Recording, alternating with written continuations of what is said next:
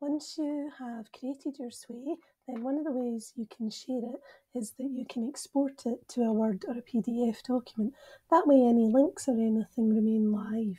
So all you do is you go to the three-dot menu and you're going to go to Export.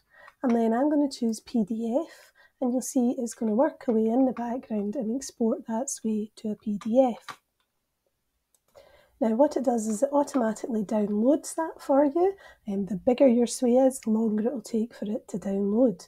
So all you do then is you can simply open that from your downloads, and there you can see it's converted my roundup into a PDF that you can send out. And again, if you hover over all the links, you can see that they are live and you will be able to access them simply by clicking on them. So that's how you export it to a PDF.